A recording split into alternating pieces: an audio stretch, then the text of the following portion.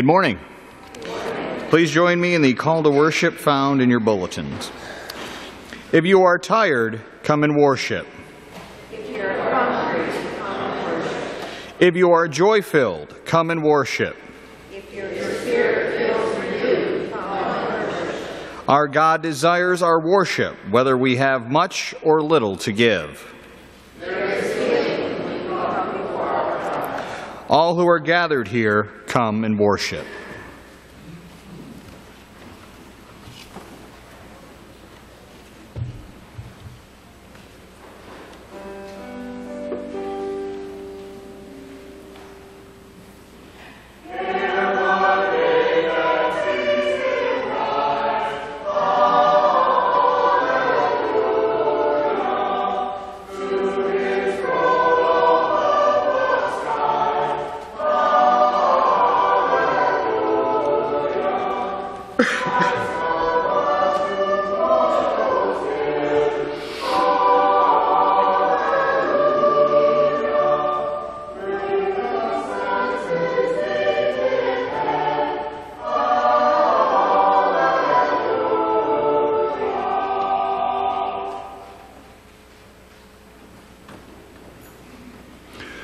Could we please join our hearts in the attitude of prayer?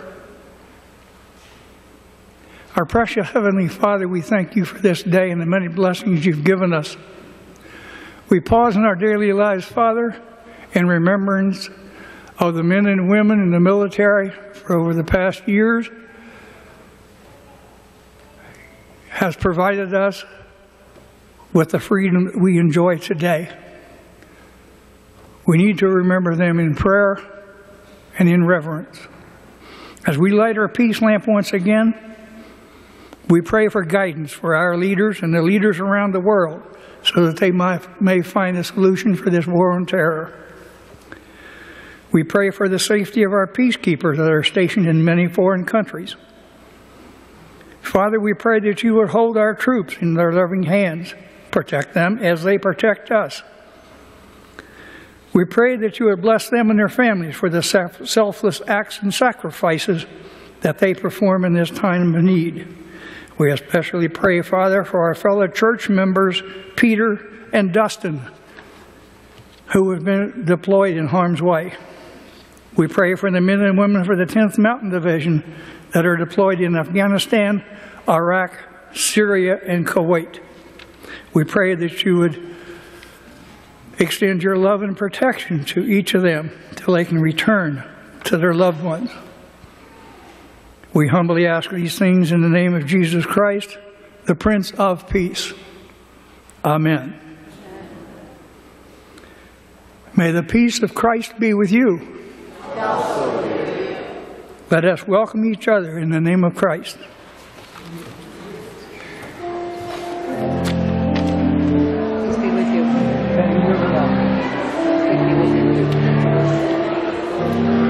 Peace be with you.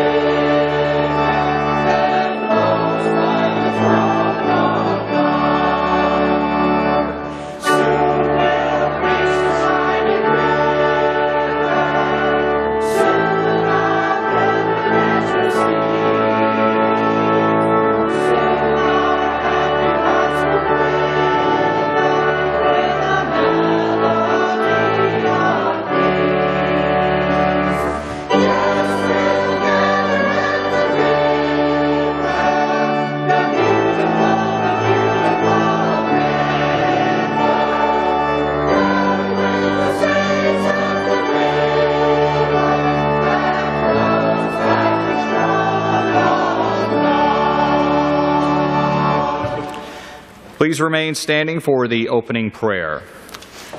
We gather today in the name of the One, who is the Alpha and Omega, the first and last. We gather today in the name of the One, who gives all the opportunity for repentance that leads to life. We gather today in the name of the One, whose command created all things. We gather today in the name of the One, whose glory is our earth and heaven. We gather today in the name of the One, who will one day make dwelling with humanity. We gather today in the name of the One, who will make all things new. Make us new, Lord. Make us new. Amen. Y'all may be seated, and kids from any age, come on up and join me for a few minutes. Nope, let's not this way, this way, this way. That's it. Come on. I'm next to you. You're next to me this morning. Great. Come on, sit down. I'm wearing a dress. You are, so am I. How about that? Who's wearing a dress this morning? You're wearing a dress. Yeah, you're wearing a dress. Good morning, you two. You want to come in the circle? No? Okay, that's fine. How many of you have seen geese fly? Not me. I saw them yesterday. You did? Yes. I mean, no, actually 2 days ago. 2 days ago. You've seen geese? What shape do geese fly in? Yes. A V. It is. It's kind of like a triangle and stuff. Do you know that most of the time we see geese flying, especially in that V, is 2 times a year? Once in the fall and once in the spring. Do you know why they're so prevalent in the spring and the fall? What do you think? What do you think?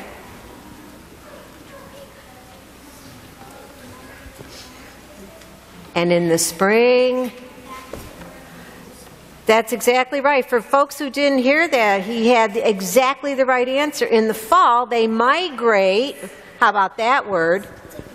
It's like butterflies. And then they migrate back. How do they know when to migrate? Olivia? No, I said how. Because the V-shape tells them. The V shape tells them. Probably not, but good guess. How do they know when to migrate? Yes? Okay, so there's something that tells them somehow, and we don't know how, in the fall, they better get going because winter's coming. So they're down in all these nice warm places. How do they know to come back north? Callie? That could be. What do you think? Change orange. It could be. Olivia? When they come back, if they're maybe at a warmer place and it's colder here, that means soon that place is going to get cold and it's going to be warm here. Probably that place will get warmer, though, sometimes. Thing is, we don't know. That's the real answer. We don't know what goes on in a goose's brain that tells them it's time to go south or it's time to go north. Have you ever had an experience where you sensed something that you needed to go see a friend or you needed to give your mom or dad an extra hug for something? Nobody told you that you had to do it. You just kind of felt like something was telling you? Olivia? Oh, you're trying to suck up to mom and dad if you've done something wrong. Or maybe if you're, or maybe if you're feeling really sad or maybe you had a Right. loss. Right. So something tells us, and we sense something that we should do something. Well, the Apostle Paul, we adults are going to hear the story that the Apostle Paul had that sense as well, that something told him that he needed to go to a place called Macedonia, which is in modern-day Greece, to spread the word of Jesus. Now, nobody told him outright, Paul, you need to go to Macedonia, but he sensed it in a vision the best thing he did is he recognized that that came from God. And I think sometimes those nudges that we get when we sense that a friend is sad and something's telling us maybe we ought to go see a friend, or maybe it's time to go see mom and dad because we've done something wrong and we should apologize, or we are sensing that we need to call somebody. Those are nudges that come from God. And that's God's Spirit that tells us, without saying it verbally, that we need to do something. It's kind of like geese. I think it's also kind of God's Spirit that tells them it's time to go south or come back north. Hold on. So the trick is to recognize the fact that God is speaking to us even without words, but that those nudges that we get, especially good nudges, are the things that we need to do. Does that make sense to you guys? Yeah, does that make sense out there? That's good. Does that make sense in the choir loft? Yeah. All right, good. So let's pray. Gracious God, we give you thanks for today, and we thank you for those nudges that you give us. God, we pray that you would help us recognize those nudges and to act on them, that when your Spirit is asking us to move, that we move in your direction. We give you thanks in the name of Jesus. Amen. Goodbye, guys. Goodbye. Goodbye. Enjoy your day.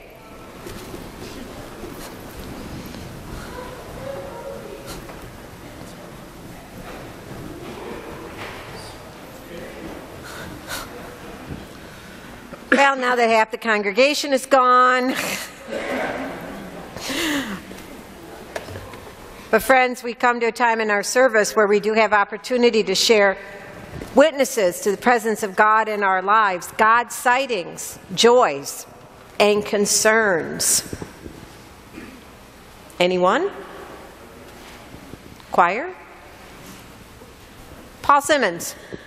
Yes, Pastor Penny, how are you? I'm just swell. And yourself? Great. I don't see him here today. Nick, who is our custodian, who has been with us now 18 months.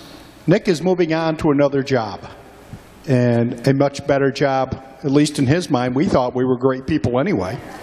But Nick is taking a full-time position, and we do have a small cake back here telling Nick thank you. But if you happen to see him, please make sure he knows how much Asbury truly did appreciate what this man did. Nick did a lot, and he grew a lot under our helpful eyes and watching. But again, a good blessing for Nick, and we're working on replacing him as fast as we can. That's why SPRC is meeting Wednesday. Darlene. I'd like to have prayers for my mom. We spent yesterday in the ER where they admitted her last night. They're doing a lot of tests and everything. We're not quite sure. They think she may have had a heart attack, but they're doing more tests to find out for sure. And she complained of a pain under her rib cage and stuff. So Dr. Goslin thinks that she may have broken a rib, coughing, something like that. But I need prayers for her. We do. So prayers for Doris. Yes. Good morning. Good morning, Lisa. I would just like for us to all remember the reason that some of us have an extra day off this weekend, or maybe even 2 days off. And, while we enjoy going to our barbecues and celebrating with each other, we need to remember the real reason for this holiday, and to just give thanks and praise to the gentlemen and women who have served and are either active duty or retired. And we have some wonderful people right in this congregation that should be recognized for their service. So just a shout out to them, and thank you so much for your service. Thank you so much, Lisa.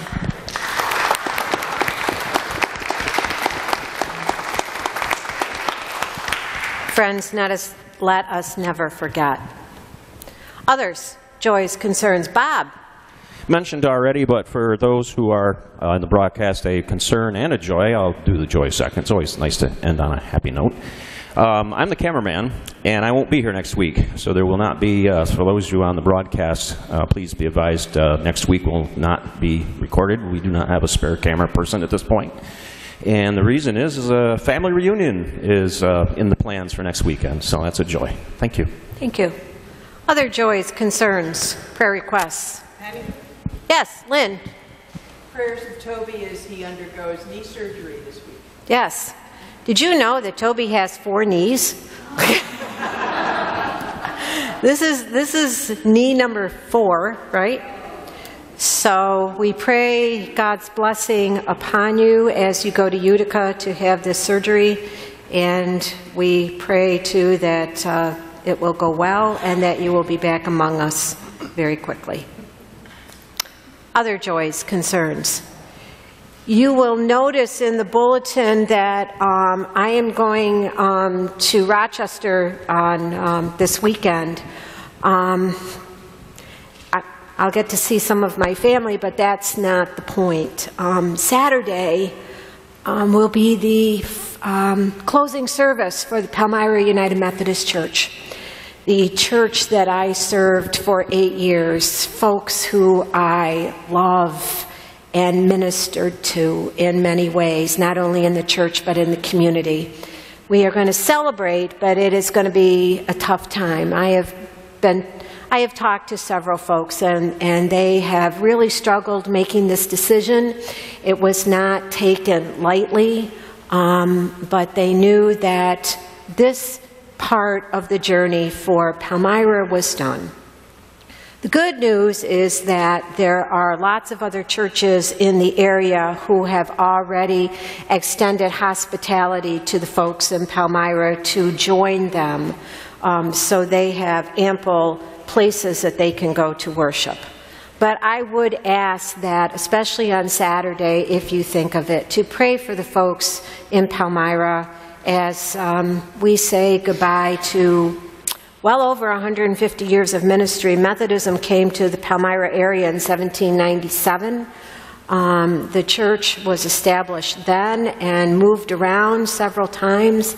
And then in 1866, they secured the lot on the 4 corners in Palmyra, which is the corners of 21 and 31, and built that congregation, or built that building. Little known fact that they are in the Guinness Book of World Records at 4 corners, because there are 4 Gothic churches on those corners. So please keep them in your prayers. Others, joys, concerns. Anyone? Please join your hearts with mine in prayer. Gracious God, on this Memorial Day weekend, we give you thanks and praise because, God, you have worked in the hearts and minds of all who have served faithfully. We thank you for the service that our men and women have given and continue to give, and their families as well. We ask, God, that you would help us to remember sacrifices that have been made, lives that have been lost, families that have been distanced because of service.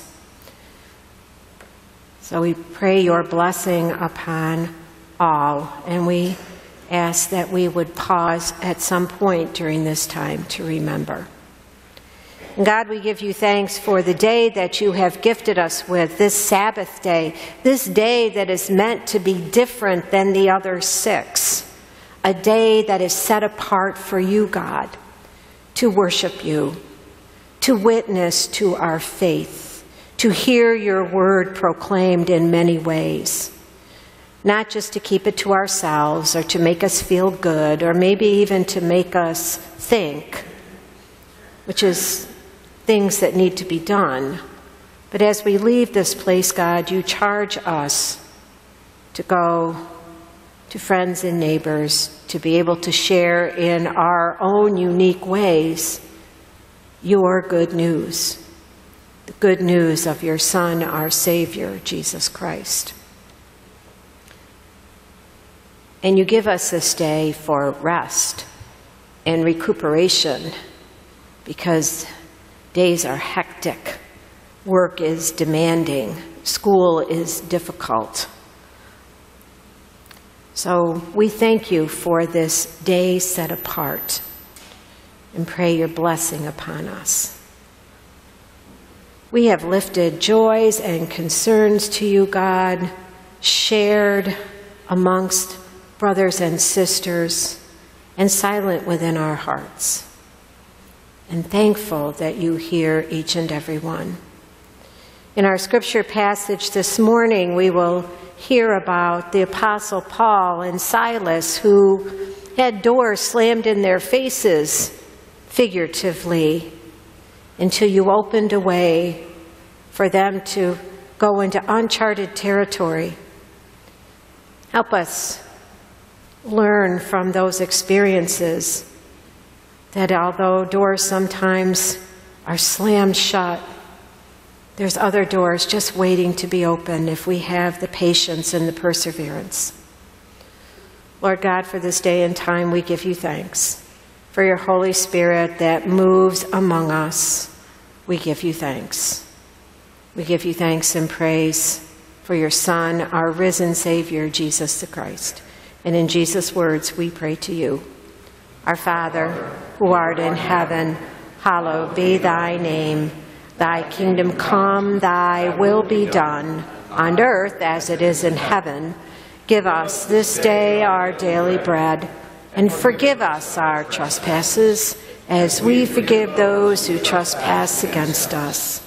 And lead us not into temptation, but deliver us from evil. For thine is the kingdom, and the power, and the glory forever. Amen.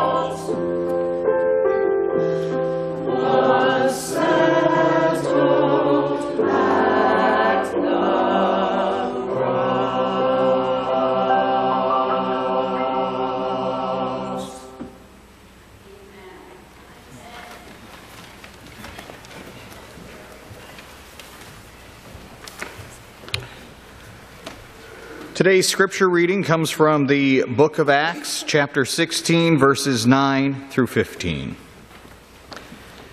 And a vision appeared to Paul in the night, a man of Macedonia, who was standing beseeching him and saying, "Come over to Macedonia and help us."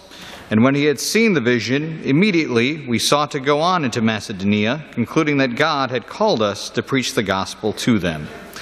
Setting sail, therefore, from Troas, we made a direct voyage to Samothrace, and the following day to Neapolis, and from there to Philippi, which is the leading city of the district of Macedonia and a Roman colony. We remained in this city some days, and on the Sabbath day we went outside the gate to the riverside, where we supposed there was a place of prayer, and we sat down and spoke to the women who had come together. One who heard us was a woman named Lydia from the city of Thyatira, a seller of purple goods who was a worshiper of God. The Lord opened her heart and to give heed to what was said by Paul. And when she was baptized with her household, she besought us, saying, "If you have judged me to be faithful to the Lord, come to my house and stay." And she prevailed upon us. This is the word of God for the people of God. Thanks be to God.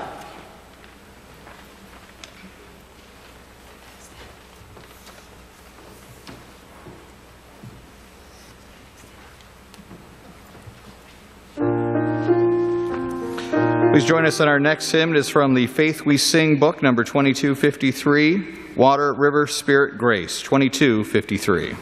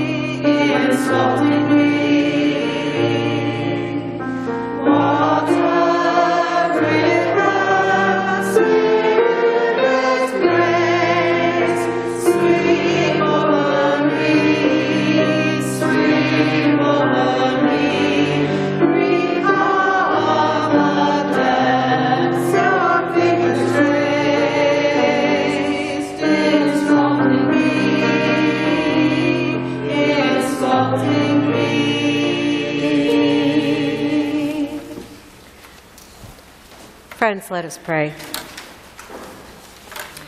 Water, river, spirit, grace, sweep over me. Clear out all that stops me from hearing your word.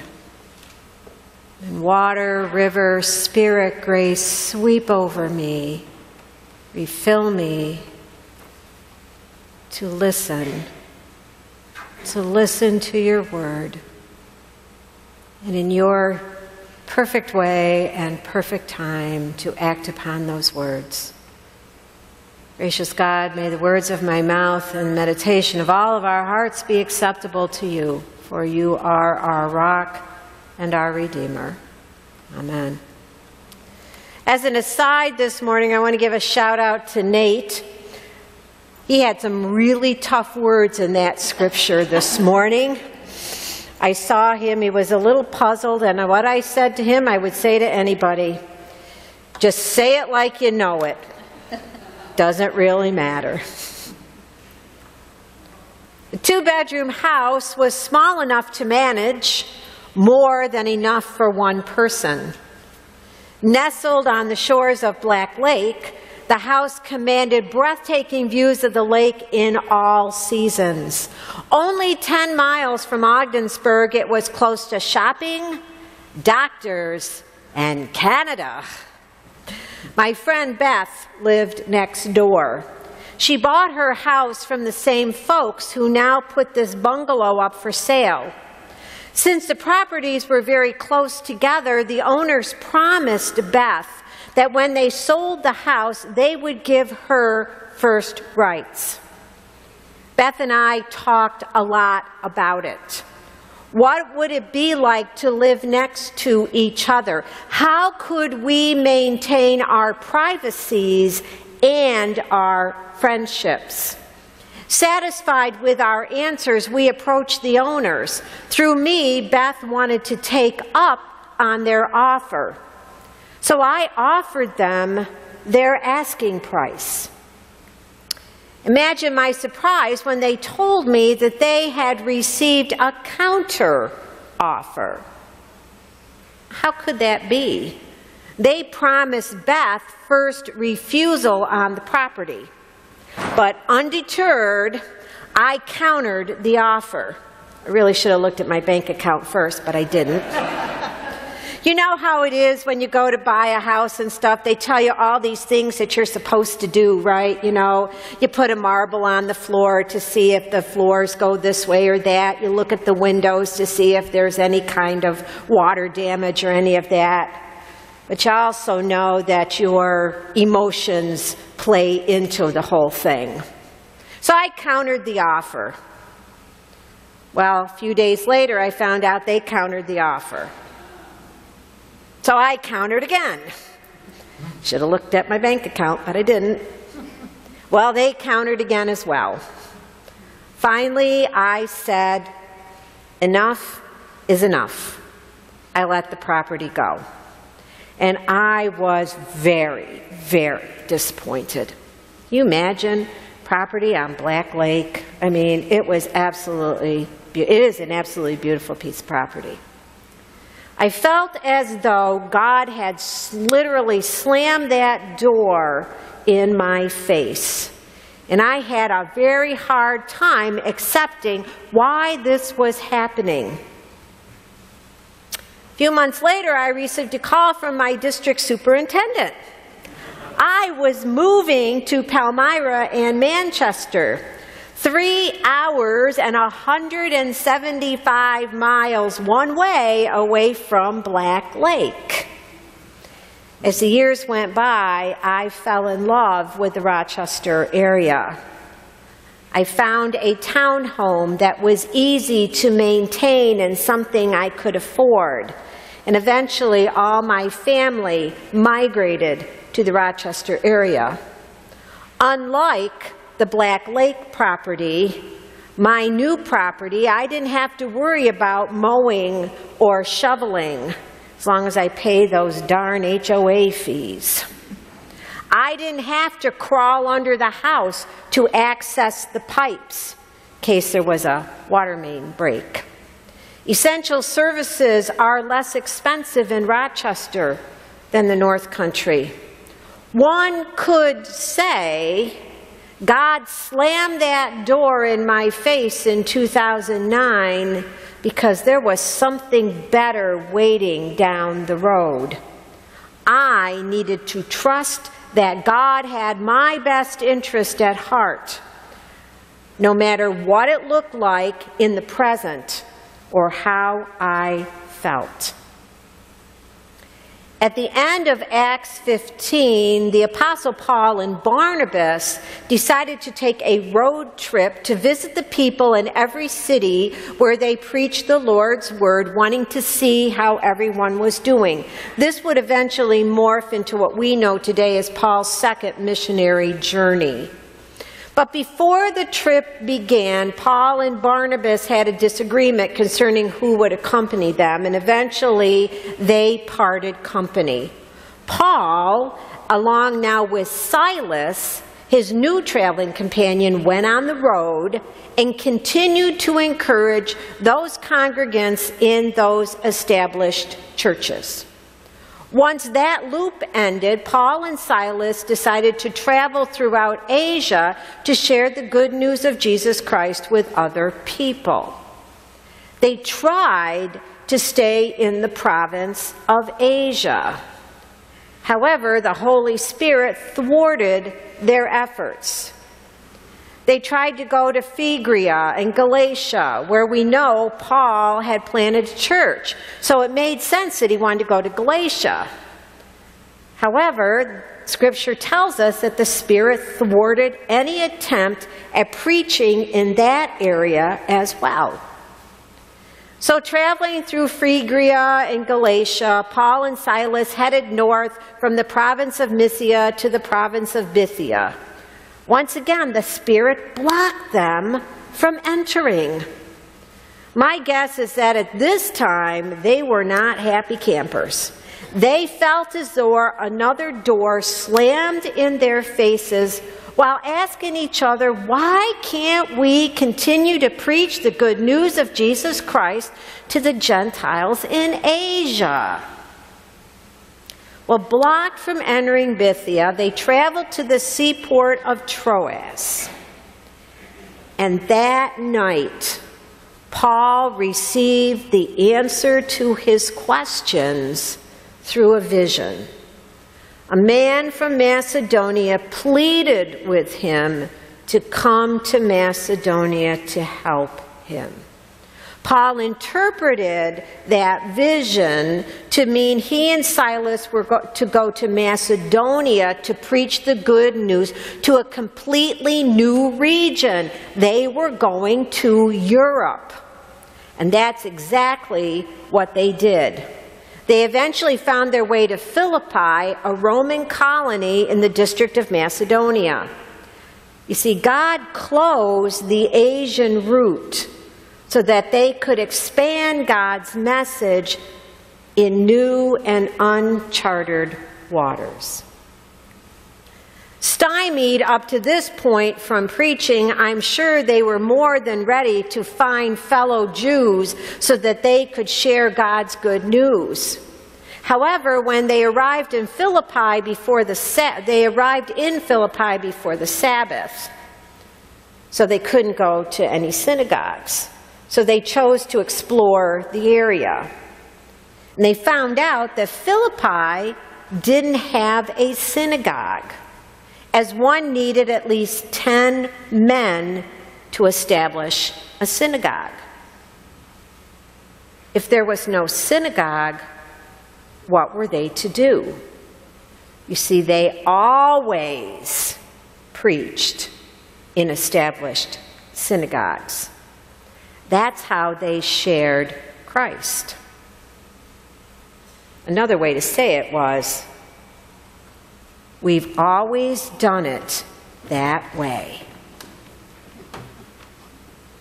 However, the established pattern, the path always taken, could not happen at this time. Can you envision how frustrated these two men might have been? God's Spirit stopped their preaching several times in Asia. Now brought to Europe by God's Spirit, that same Spirit stopped them again. Another door slammed. Why? And what were they to do? Have there been times in your life when God's Spirit stopped you from doing that at the time made perfect sense? Unseen forces blocked a path you were certain you were to follow.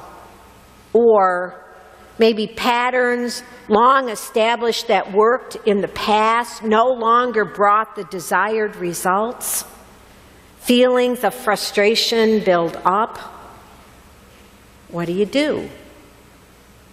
Well, Paul and Silas did what we all should do when all of our good intentions seem thwarted.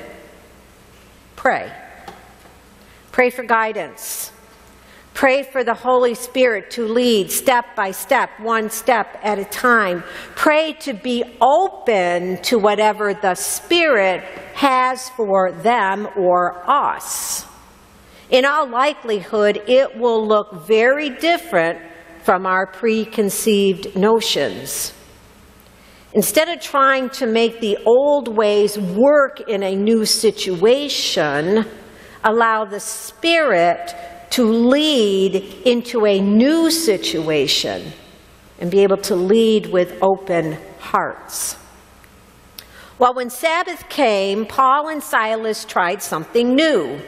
They went to the outskirts of town where they thought men might gather for prayer. Well, people did gather at the river for prayer that day, but there weren't any men there.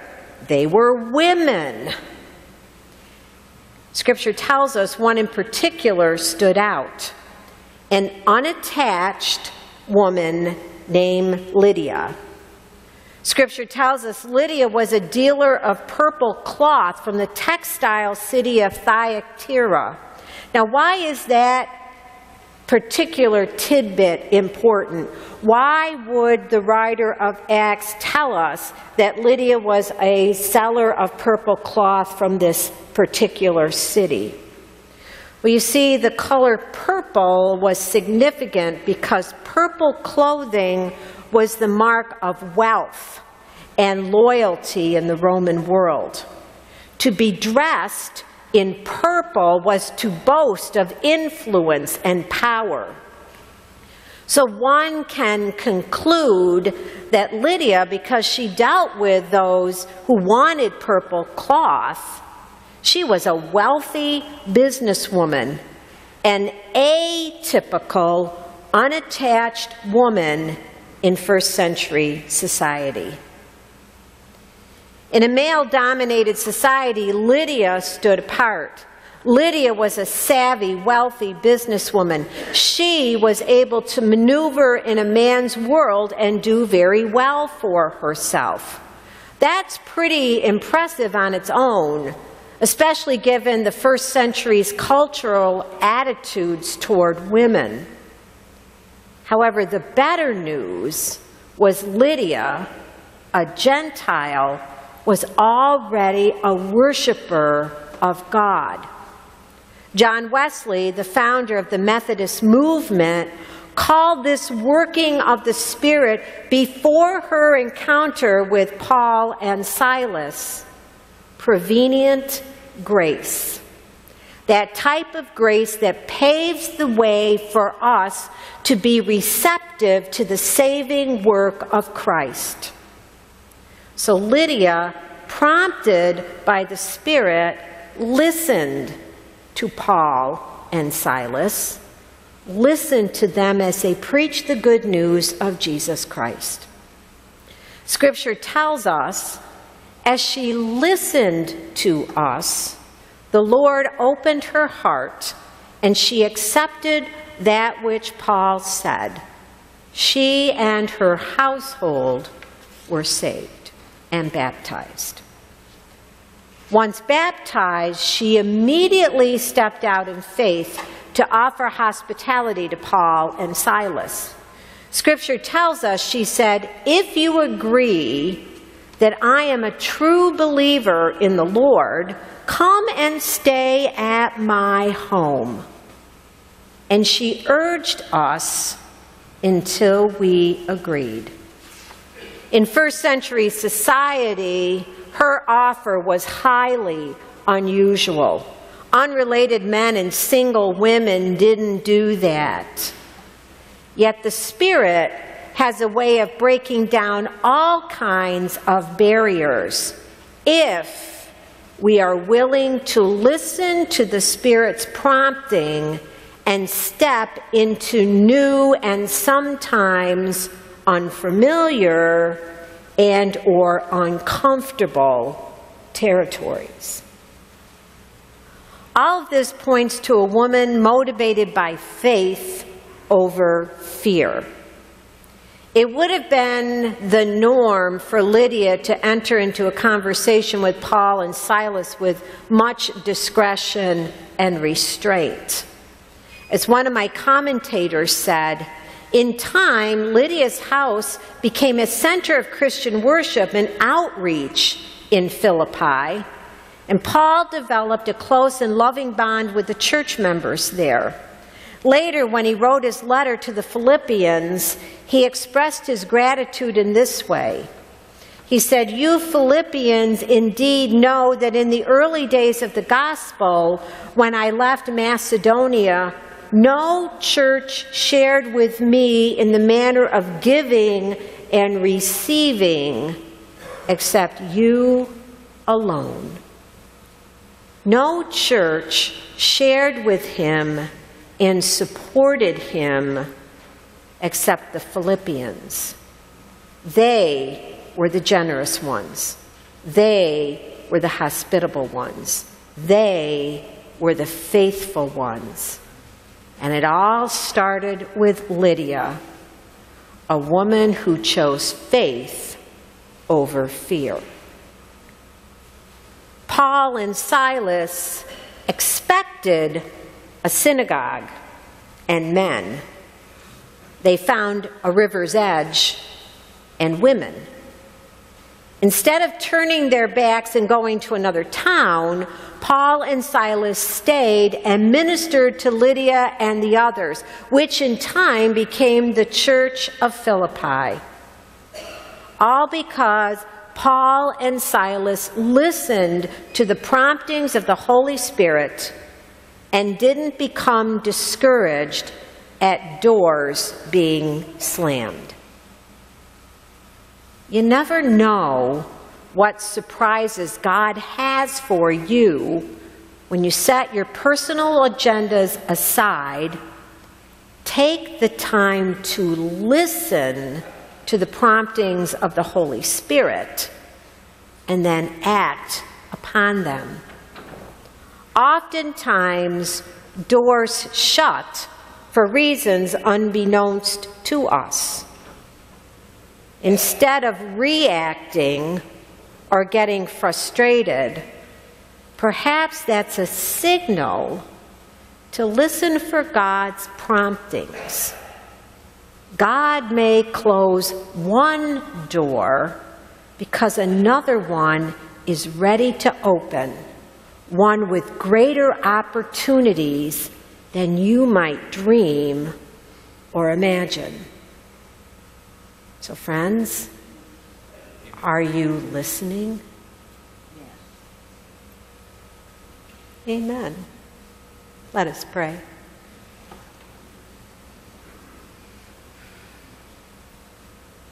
Holy One, sometimes it is so hard to discern your Spirit's promptings. As we chew on this week, help us to tune in to your Spirit. Help us to be able to discern your Spirit's promptings. Help us not to get hurt or frustrated when doors continue to slam shut in front of us. Help us to remember that when those doors slam shut, you already have another door waiting to be open. We give you thanks in the name of Christ. Amen. Friends, we come to a time in our service where we do have opportunity to give ourselves and our tithes and gifts and offerings in our morning worship.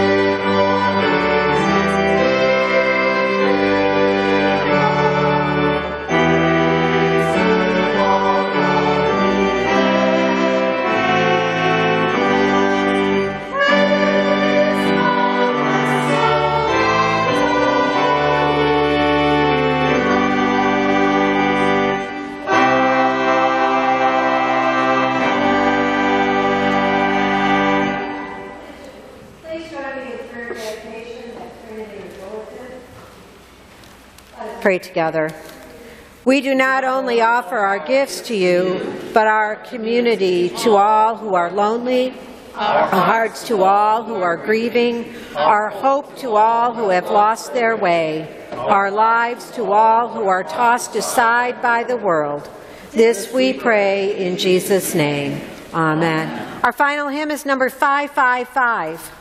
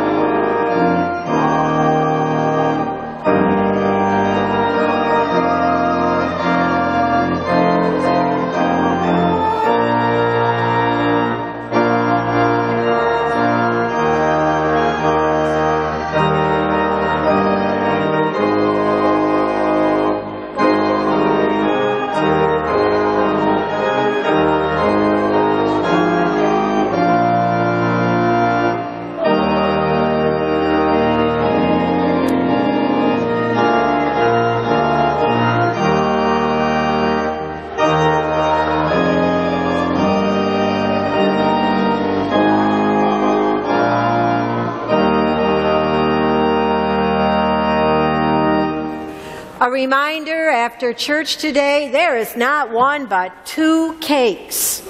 Oh yeah, one is to help us remember on Memorial Day those who gave that sacrifice, and we are thankful. The other one is for Nick, who is here today in the back in red and white. Please have a moment after the service is ended to thank Nick for his faithful service and to pray God's blessing on him as he goes into this new endeavor with his new job. Friends, I invite us to join together in our sending forth. Our God, who is gracious, sends us out to be a blessing.